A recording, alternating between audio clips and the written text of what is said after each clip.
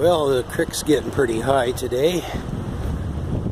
Just a quick video to see the difference in the water level.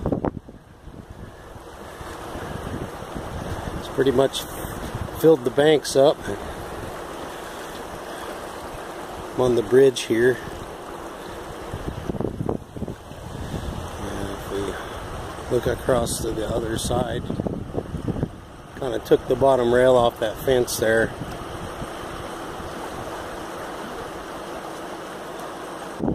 This is where it's carving away there where the aspen trees were planted. I think about 3 of those trees fell in the river. I think this is about the most snow they've had in the hills around here in about 20 years or so. It's been melting every day. I was thinking about growing potatoes over here. Last summer this was all dry and looked like a good spot for a garden. From the potato patch here, looking back over toward the cabin, and the home site's fine because it's up on the hill and there's kind of a rock across there. Anyway,